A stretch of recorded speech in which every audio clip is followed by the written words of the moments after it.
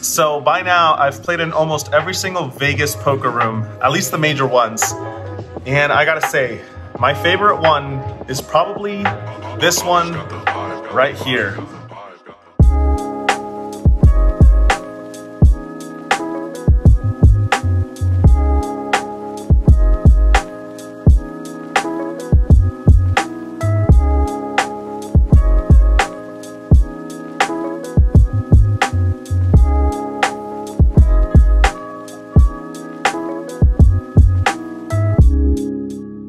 This is Resorts World, the newest property on the Strip, a place we've been to before on the vlog, but just once. And like I said, I've played in a ton of different spots around Vegas, and I gotta say, this one is right up there. It's a really nice room, everything is brand new. They got really nice cards, tables, chairs, the staff are great. I also really like these kind of chips that they got.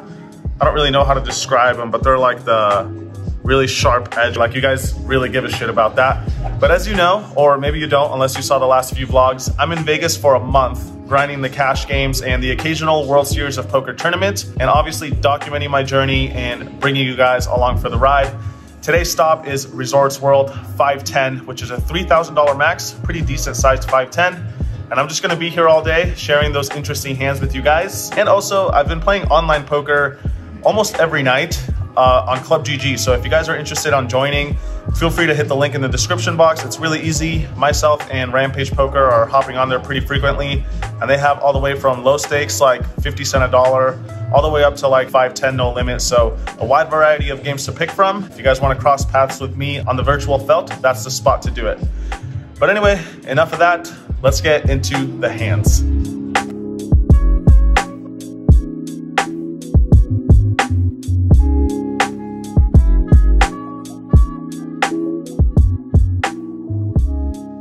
All right, guys, here we go again, playing some 510 no limit Texas Hold'em. What a fun game this is, huh?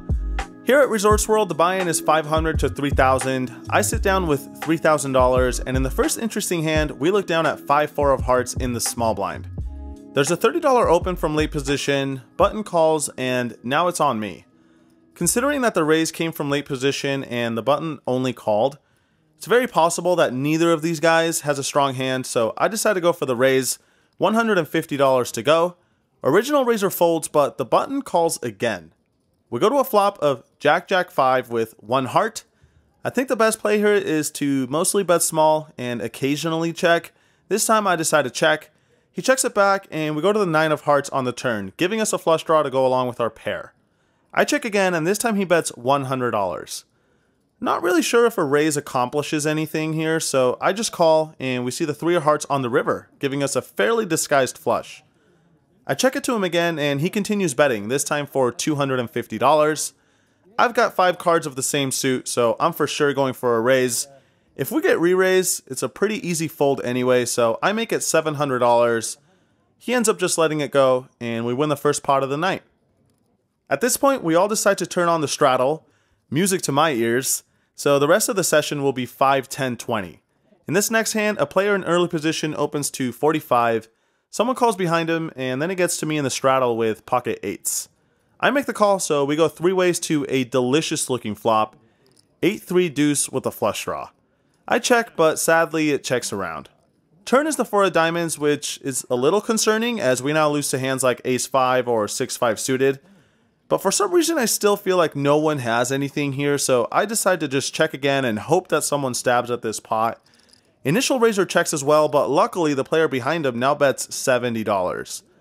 Obviously, a raise here is totally fine, but my read on this guy is that he either has a marginal hand or just air, so I decide to keep all his hands alive with a flat call.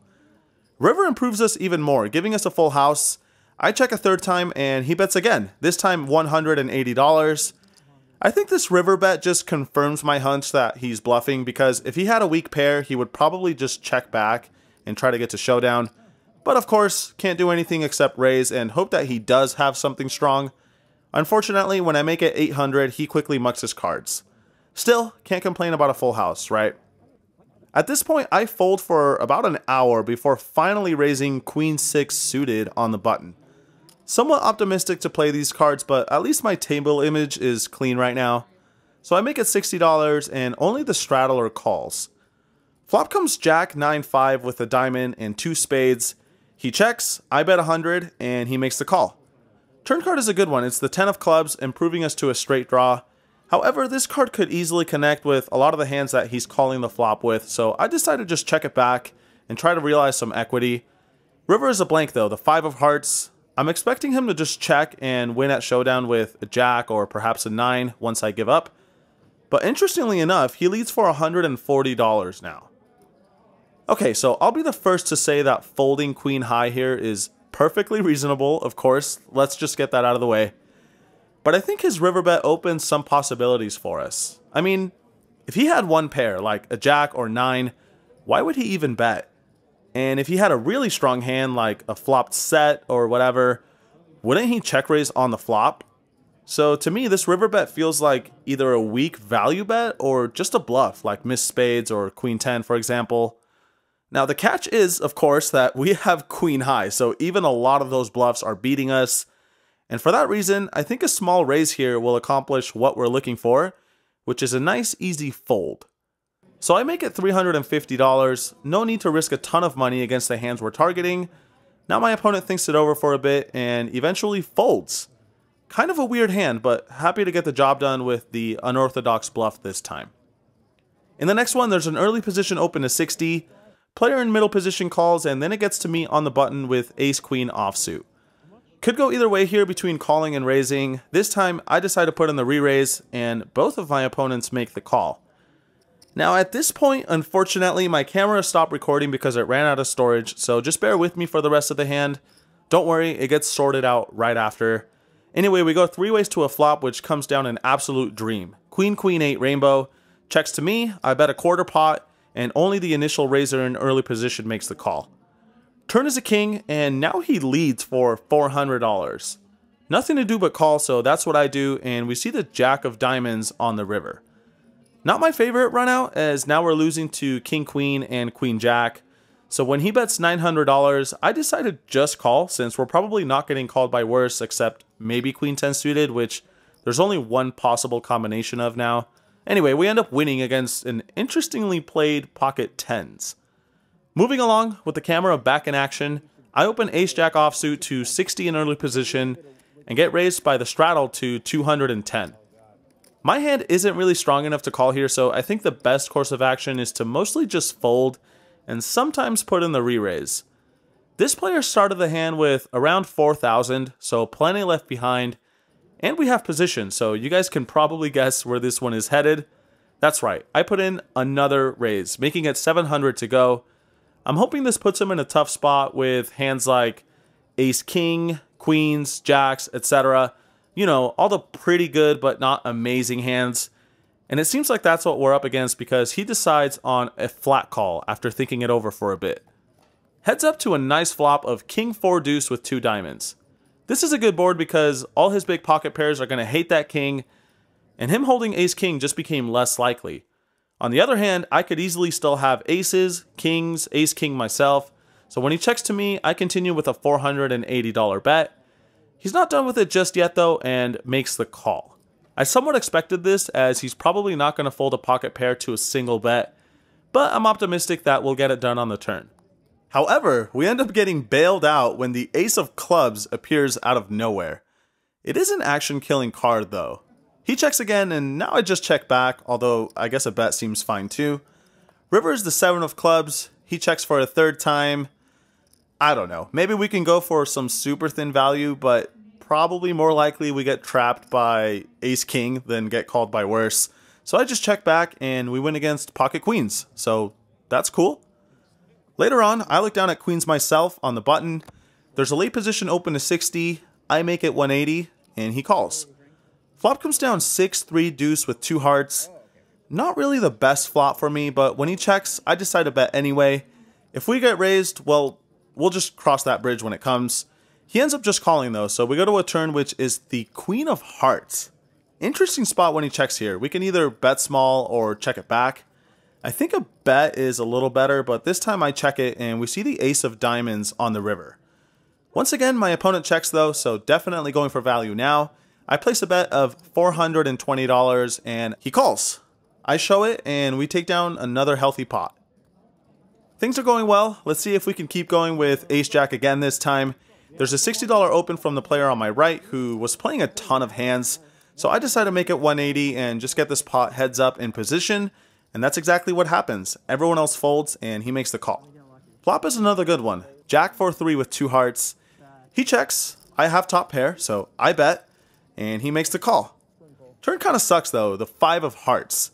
He easily could have called the flop with the flush draw, so when he checks now, I just check it back. And the river card is interesting. The 9 of hearts, putting 4 hearts on the board. And this time my opponent leads out for $240. And we've got a decision to make here. Not having a heart in my hand, I think a call here would be a disaster. However, I could very easily have the ace of hearts or even the king of hearts given how this one played out. Aces, kings, ace king, ace jack, king jack. There's a bunch of hands that I would have played this exact same way that end up rivering a big flush. Plus, if we want to raise those hands for value, it's probably a good idea to throw in some occasional bluffs as well. So that's what I decide to do this time by raising it up to $700. I'm hoping this puts him in a difficult spot with a pocket pair that has a heart, or perhaps a hand like queen 10 of hearts, 8-7 of hearts, you get the idea. Now my opponent goes in the tank for a while before ultimately deciding on a call. Damn it. Nice call. Nice call. Moments later, we decide to play a $50 double board PLO bomb pot in which I get dealt 10-10 Jack 5 and flop a boat on one board and an overpair on the other. Seems good to me, so I bet $100 and get called by 2 players. Turns are the ace and 9 of spades, and now the small blind bets $600. Raising seems like a bit of an overplay, so I decide to just call, and the player behind me calls as well. So still 3 of us going to the rivers, which are the deuce of clubs and king of diamonds. Now the small blind bet's super small, $100. At this point, I'm fairly confident we have the best hand on the top board, which is a good situation here because we're up against 2 opponents who could be playing the bottom board. So I decide to raise it up, making it $1,200 to go, and somewhat surprisingly, both of these guys make the call. I turn it over and we're up against 6-3 from the player behind me and 9-3 from the small blind. So I win half the pot and the small blind wins the other half. Kind of confusing, but overall a good result as we end up profiting around $1,000 in this one.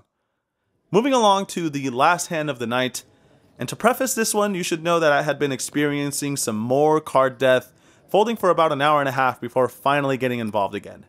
Anyway, there's an early position open to 60, and it gets to me in the straddle looking down at King 8 suited. Calling is the preferred route, raising occasionally was the selected route this time. I make it $240 to go, and the initial raiser makes the call. This player was pretty straightforward and had also noticed my lack of aggression for the past few hours, so when the flop comes 10-6 deuce with a club, my plan is to continue betting until he folds. Pretty advanced stuff, huh? It seems like 170 isn't enough though, so when we see the 6 of spades on the turn, I size up to $720 this time. Probably just going to shut it down if this one doesn't work, but luckily, after thinking about it for a minute, he lets it go. I will say, doing stuff like this often is not a good idea, so just bear in mind that I don't show you guys the other 100 times where I don't attempt a kamikaze bluff like this. But anyway, shortly after this hand, I decided to rack up and call it a session, and I hope you guys enjoyed the hands.